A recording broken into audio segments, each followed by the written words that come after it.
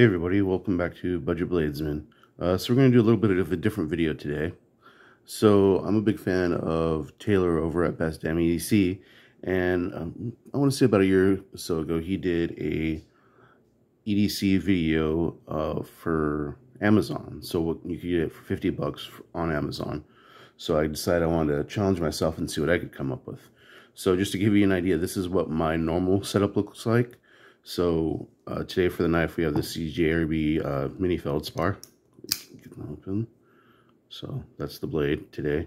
And then the wallet, and this is pretty much every day what I carry, is the Art Company Boulder wallet. And I always have the Olight mini pen, you can see there. The Olight i3T. And they don't make it in this pattern. I think this is like called Starry Night or what have you, but that's the flashlight I always have. And then I typically have a pry bar, and this is the Gerber pry bar, Pry-Brid X, I believe is what it's called. So it's just a little pry bar with a little backup utility blade.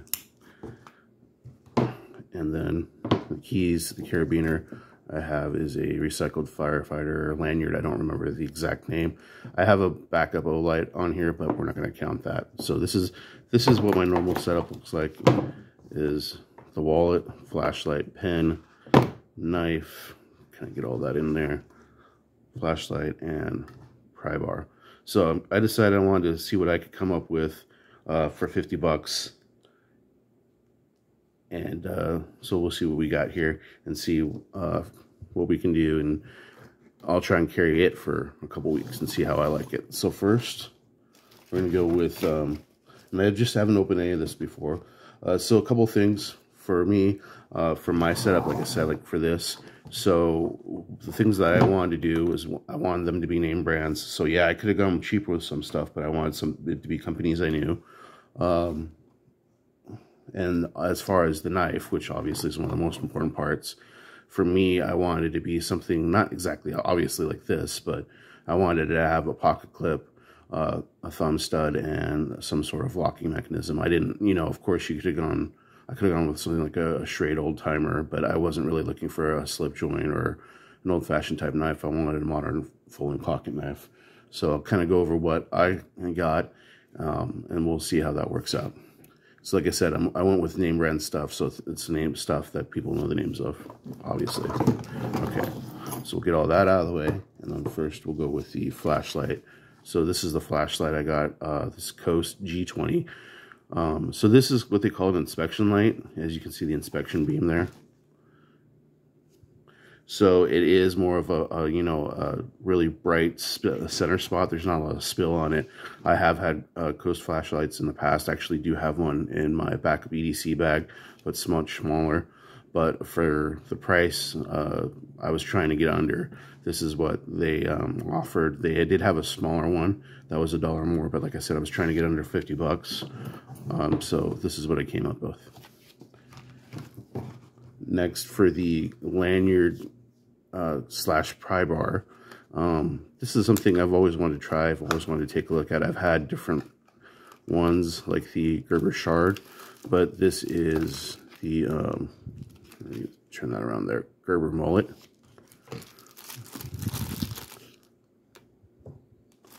So this is the carabiner, and as you can see, you can hook that on your belt, slash pry bar. And so the reason I don't really need a multi-tool is I actually do have two jobs. One job I have all the tools I could need, ready, so I don't really need any tools. And the other job, the only thing I really need is a box opener or box cutter and something to pry boxes. Sometimes, if there's boxes that are glued shut, and sometimes you just kind of need to pop them open a little bit. So that's why I don't really need a multi-tool, but I need more of a pry bar. And obviously this will be like a key hanger. You can see like that. So you hook that on your belt, and the keys will hang off of here. So we'll see how this works. So for the pens, this is a pretty standard as far as like EDC type. It's a Zebra F301. I didn't want something full size. I don't really want like a long pen, so they have the shorter ones. So that's what I went with. Not really too much to say on that. So we'll try those out. And then I've heard of these before, but I can understand if some people are like, maybe like not necessarily a name brand, but I have seen these, you know, different EDC videos for different people.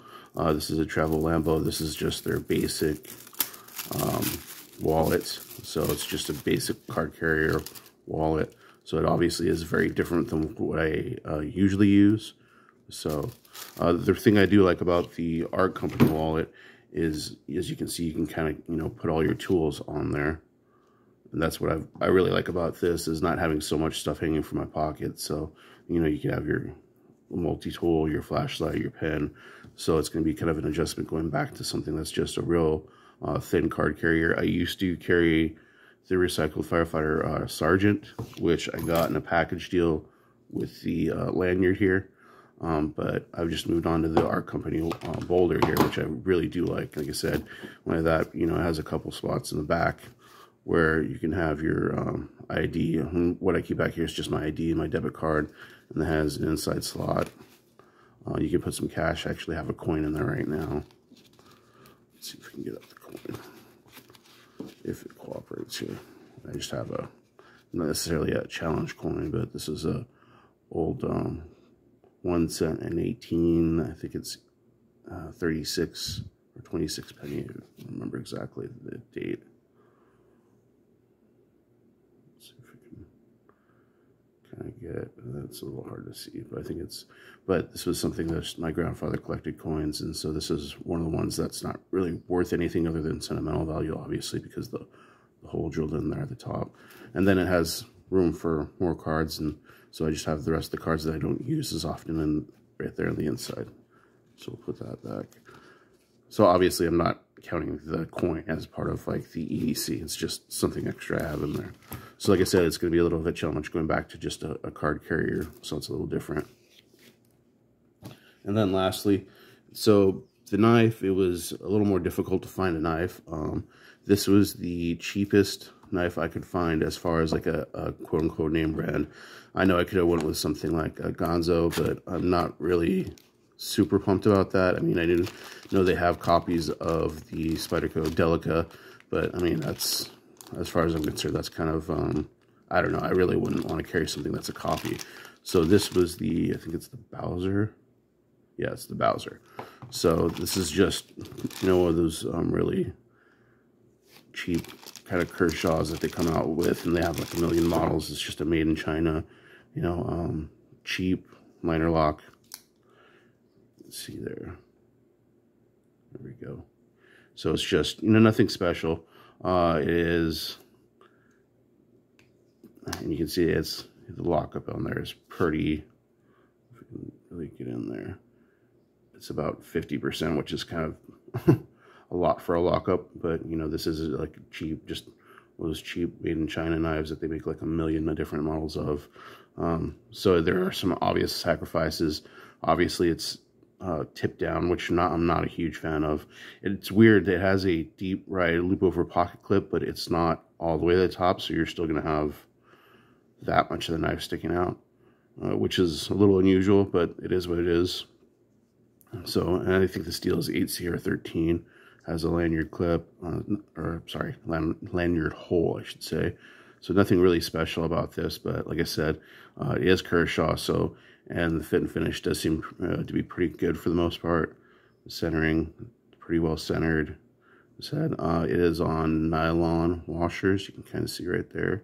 So nothing really special about this knife, but it was just happened to be kind of the cheapest of what I could find as far as name brands.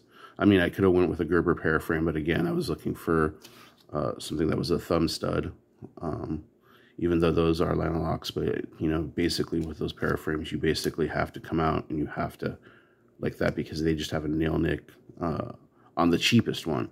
The one that was a little bit more than this, they did have a thumb stud.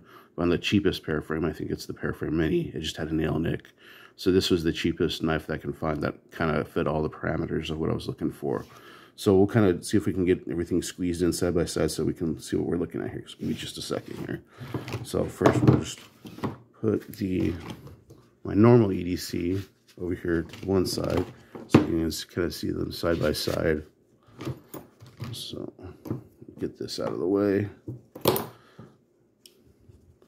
So put this back on.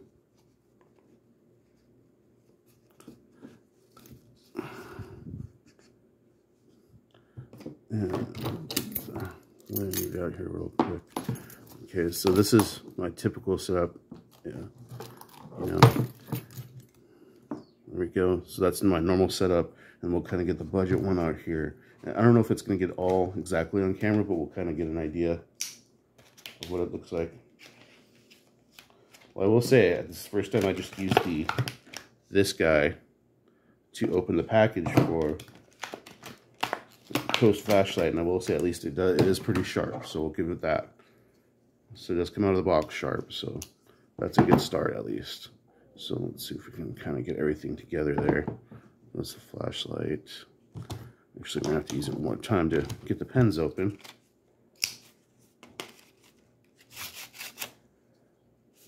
See, just used it. You can see there. Get the pens out. Pen. And then we got our pry bar slash key holder, and put actually the wallet on top of everything. So, and like I said, I believe before taxes it came out to $45.36, but where I have taxes, yeah, they're kind of high, so it did come out to just, I think it was $49.30 something, so it was just, I mean, just barely under 50 bucks. So this is what I'm going to be carrying for the next 2 weeks. This is my typical carry, and if you had to add it up real quick, the wallet is 46, the Prybrid X is 20, the Olight, the typical i3T is like 20 bucks, so that's 40, 80, and then the pen is like, I think 15 bucks, so that's 90, and then the pen, or the knife, I should say, varies from pretty much every day. As you guys know, I'm a reviewer, obviously, so I have a bunch of different knives that I'm always trying out, and I honestly do not remember what the price of the actual lanyard from Recycled Firefighter is, because I got it, like I said, in a package deal, but my typical carry is over, you know, over $100, and this is coming in for half the price. So I'm going to try this out for the next couple weeks, and we'll see how it goes, and then in a couple weeks we'll report back and we'll see how I liked it. But I think for the most part everything's pretty quality. There's nothing really like terrible in here, so I think it's going to work out all right. So we'll check back in with you guys in a couple weeks, and we'll see how things go. Thanks for coming by. Bye.